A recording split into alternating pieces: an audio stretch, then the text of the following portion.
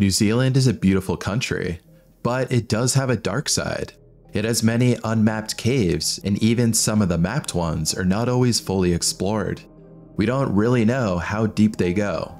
In today's video, I cover one of the most horrifying cave stories gone wrong that happened this past May 2023. Now let's get into it. The Abbey Caves are a popular spot for walking and recreation, featuring 3 significant caves: Organ, Middle and Ivy. They're about a 10-minute drive from central Whangarei. Outside the caves, a clear warning: have an emergency plan in place. He was pinned against the rocks and he did his absolute best, you know. He was underwater. He got dragged out in the end because he was underwater for as long as he could handle it. Nestled in the heart of Whangarei, New Zealand, lies a trio of caves that promise an experience unlike any other. The Abbey Caves are an intricate system of limestone formations that have captivated the hearts of adventurers for years. Phil Round, a seasoned caver, describes these caves as a delightful mesh of passages that most can traverse with ease on a good day. You will come across shallow pools that hardly touch your knees as you walk through. The Organ, Middle, and Ivy are the names of these passages, which the stream that runs through them naturally sculpted. Each one offers a unique exploration experience, making it a must visit for those looking for an adrenaline rush. The Whangarei District Council, on their official website, paints a vivid picture of these caves, emphasizing the dramatic limestone outcrops and the mesmerizing sinkholes. However, they also advise caution, especially during unpredictable weather, as the area is susceptible to flash floods. The District Council information page suggests checking the weather forecast, noting that the caves can be prone to flash flooding. The Organ Cave in particular demands a bit more care due to the roof of the cave previously collapsing. Nicholas Canup, a Whangarei district councillor, recalls his own adventures into the depths of these caves. Having ventured in over 10 times, he describes the caves as an untouched paradise, where you truly feel one with nature. The thrill lies in navigating the caves without guided pathways, clambering over the rocks, and occasionally slipping into pockets. Nicholas's tales from inside the cave evokes a sense of challenge and wonder, highlighting the spaces that test one's agility and dexterity. However, he emphasizes the importance of safety, advising against visiting during rainy forecasts. Water levels can rise dramatically, even reaching chest high in places. While he acknowledges certain areas he wouldn't venture into, he insists that the overall experience is pretty magical for anyone who has a zest for adventure. In the dark heart of Northland, New Zealand, nestled a mere 22 miles from Abbey Caves, lies a formidable subterranean labyrinth known as the Waipu Caves. This vast system, one of the largest limestone karst cave formations in Northland, has been the site of unforgettable experiences for some and chilling nightmare episodes for others. Rewind to September 21st, 2007. A year stained in Shenna Lintern's memory as the time when her daughter, along with 5 other Northcote College students, experienced a terrifying ordeal inside the depths of these caves. The students were part of the Project K North Shore, a youth development program in the company of 3 instructors and 2 guides from a local business called Peak Adventures. Founded by New Zealanders Graham Dingle and Joanne Wilkinson in 1995. Project K instills confidence and resilience in young teenagers through experiences in nature. The group, along with their instructors, ventured into the cavernous maze despite ominous signs of bad weather looming. Constant monitoring of the weather in the lead up to trips is critical. Ian Fox says years can go by between caving accidents, but when something goes wrong, it's crucial to have highly skilled crew on hand. Then, disaster struck. A flash flood, triggered by torrential rain, barricaded their way out of the labyrinth, trapping them just a mere 10 feet from the cave's main entrance. Ian Fox was director of the company that took the students into the cave back then. His business partner was trapped with them. He told me it was like a wall of water, maybe half a metre high, coming down the passage rapidly. In a desperate, harrowing escape, the trapped teenagers and their instructors had no option but to navigate their way through the swirling, rising waters, submerged in darkness, to get to safety on the other side. A similar-sized group had managed to exit moments before, their instructor sounding the alarm when their second group did not follow soon after.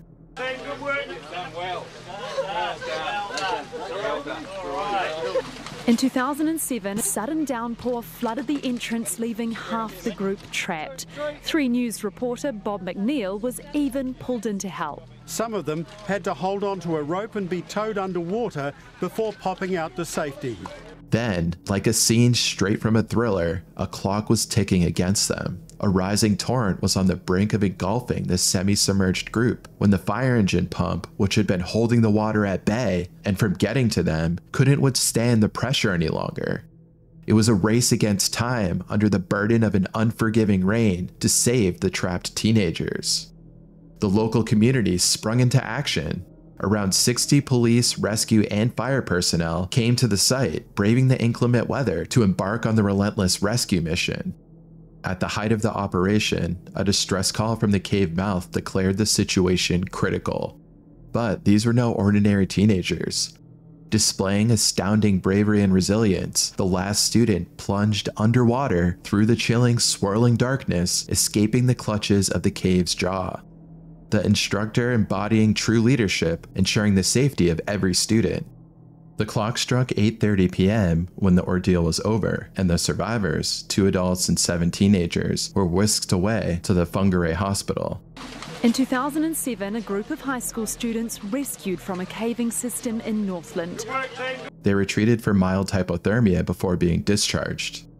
Senior Sergeant Cliff Metcalf, the Northland search and rescue boss, commended the courage of the students and the seamless coordination of the rescue teams, including crews from 5 brigades, police search and rescue personnel, and a specialist cave rescue squad.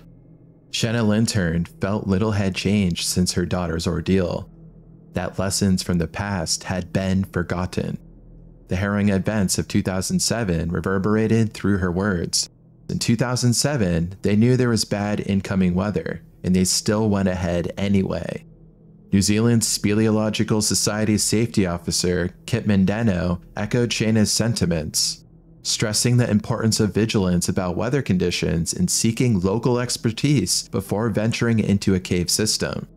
A simple oversight can transform an adventure into a nightmare. Unfortunately, something much worse would happen in a future caving trip that took place on May 8, 2023. A group of 15 students from the Whangarei Boys High School prepared for an upcoming excursion to the Abbey Caves. The mysterious allure of these vast wonders promised an unforgettable journey. Although there was a sense of anticipation for the discovery, danger was beginning to loom. Scotty Booth, a concerned parent and an experienced helicopter pilot, voiced his apprehensions about the expedition. As he attempted to liaise the school regarding the potential risks, his inquiries fell on silent ears. Left with no alternative, he chose to withdraw his son from the expedition. Sheer frustration over the fact the school greenlit the trip in the first place. Complete disbelief and shock, to be fair. That they'd gone ahead and done what they'd done. Scotty Booth's son was signed up to the same school outdoor activities group that Kanan was in. On Friday, the school wrote to parents saying, "Due to the rain forecasted for next week, we've had to modify the planned trips. Initially, we had rock climbing scheduled. This has been changed to caving." A few days later, and with the weather forecast unchanged, Booth made a potentially life-saving call. And I said, well, he's not going. I said, regardless of what the school says, I'm not going to let him go. End of story. Booth's family wrote to the school saying, "Are you still heading to Abbey Caves tomorrow with the weather forecasted?" But there was no response. And then came the news he'd been dreading all along. And Sheree said, don't get angry, don't get upset, but look what's happened here. I'm like, oh, everything we thought would happen. Scotty's familiarity with danger, honed by 3 years of piloting, resonated with an ominous warning. There's no good reason to go into a cave during heavy rain, he said, adding the school should have known better. Further adding to the concern, the Whangarei Boys High School website revealed similar trips for other groups planned for the next few days. This brought into sharp focus the necessity for prudent decision-making, especially when dealing with unpredictable natural phenomenon like the Abbey Caves. As the incident in this story sent a ripple through the community, the impending question remains: how do we strike a delicate balance between thrilling exploration and the safeguarding of young lives against the unpredictable might of nature? A call for adventure to blend seamlessly with a call for safety. On an ordinary morning, brimming with the promise of a new day, a spirited group of 15 students and 2 teachers from the Whangarei Boys High School embarked on what was supposed to be a thrilling excursion into the local cave system called the Abbey Caves. Upon their arrival at the caves, the students were greeted by a large sign delineating the perilous conditions that could arise due to sudden floodwaters. As if echoing Nicholas Booth's concerns, it cautioned about the caves filling rapidly with water, transforming into a waist-deep pool, even for adults. The Ivy Cave in particular was flagged for its vulnerability to flooding. According to a former Abbey Caves tour guide, a mere 2 to 3 millimeters of rain could provoke a catastrophic flash flood, prompting immediate cancellation of expeditions. The forecast for the day of the excursion was far from reassuring. Met Service, New Zealand's weather service, had issued a heavy rain warning, forecasting an alarming 90 millimeters of rain. Yet, the excursion proceeded as planned. Despite the warning signs and unfavorable forecasts, the group embarked on their adventure. The Northland region, already under a weather alert, began experiencing light rainfall since the early hours of Monday, gradually escalating to a drenching 33 millimeters of rainfall between 10 and 11 a.m. In anticipation of such situations, safety measures had been outlined. The risk assessment acknowledged potential dangers including drowning, hypothermia, disorientation, and fatigue, and underscored preventative steps. These included verifying swimming competency among students, placing non-swimmers near trip leaders, and maintaining a manageable walking pace. Protocols for lost group members were also outlined. Moreover, the school ensured students were equipped with safety gear, helmets, waterproof lights, caving overalls, and special boots, indicative of the seriousness of the journey. The plan was sound on paper, yet the execution fell short in the face of nature's wrath. As the group of students and teachers stood at the cave's entrance, the ensemble of rocks and boulders seemed to challenge their every step. At first glance, the terrain appeared daunting. However, with each careful step, what once seemed insurmountable became a series of stepping stones, guiding them deeper into the cave's tunnels. After navigating a few more boulders, the path beneath their feet gradually became more inviting. A chilly surprise of water welcomed them, brushing against their ankles, drawing them deeper into the cave. And then they saw them, the ethereal glowworms, resembling a celestial tapestry brought down to earth. They adorned the cave walls and ceilings, illuminating their path. These things were really cool, something that they were expecting to see, but had no idea how beautiful the sight was actually going to be. Moving further in, they decided to switch off their flashlights, allowing the raw beauty of the cave to surround them. There were no guides, no distractions, just the students and the teachers in the cave's natural wonders. Around 70 meters in, the water began its ascent. From the gentle touches at their ankles, it rose to embrace their knees and waists. Yet, the beckoning of the deeper parts of the cave remained irresistible. The passages transformed, taking on the semblance of echoing canyons and the ever-present glowworms illuminating their way. One student saw a waterfall within the cave and ventured towards it. The thought of climbing it tugged at her adventurous spirit. But in the echoing silence of solitude, she hesitated. Weighing the risks and rewards, she decided to choose the path of caution. As some students were watching her, other students began to venture further into the cave, and the atmosphere started to change. The comforting embrace of the earth began to feel claustrophobic. The rhythmic pulse of the cave seemed to synchronize with a haunting, almost prophetic rhythm. What was once an environment illuminated by the playful beams of their flashlights became a world where these very lights served as their last beacon against an encroaching, palpable darkness. The turning point of their expedition came when they were deep into the cave's core. At the midst of their journey, they heard something horrifying coming from deeper within the cave. The distant rumble of water, the gentle murmur, initially dismissed as nature's background music, slowly turned into a crescendo. In a matter of moments, the caves were flooded with an unrelenting deluge. Those trapped inside could only compare the experience to being ensnared by the cave itself.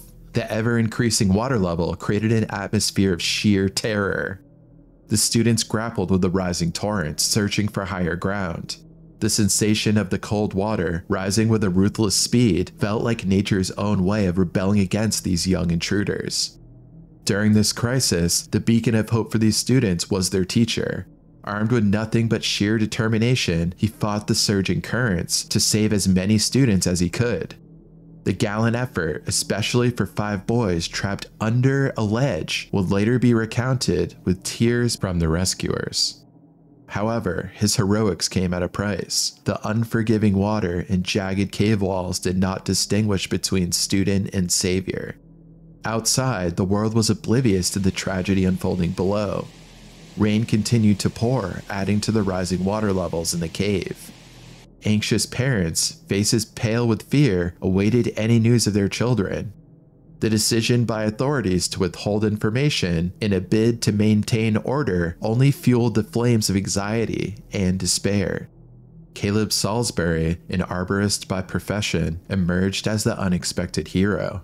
As the fear-ridden day turned into night, a missing Year 11 student remained at the heart of everyone's thoughts. The student was Karnan Patera. The main charge will be failing to take reasonably practical steps to ensure the health and safety of teachers, workers and other persons, the children. If ultimately the Board of Trustees were found liable, I would expect that the fines and reparations would be higher than mid-400,000s. The lingering question is, why press on given the stormy weather? The search for Karnan Patera was expected to conclude around 5 p.m. Monday. However, specialist equipment brought up from Auckland allowed the search to continue longer. This helped enable searchers to locate a body, which was successfully recovered late Monday night. Karnan Patera, despite the collective efforts of everyone, couldn't escape nature's cruel grasp. His loss was felt deeply, not just by his family, but for the entire community. In a press conference, Superintendent Tony Hill, struggling to contain his grief, spoke about the day's events and the profound impact it had on everyone involved. And that's all I have for you today, and I appreciate you watching until the end. If you found this story both fascinating and heartbreaking, be sure to show some love to the like button and subscribe to our channel for more stories like this one. I hope to see you at the next one.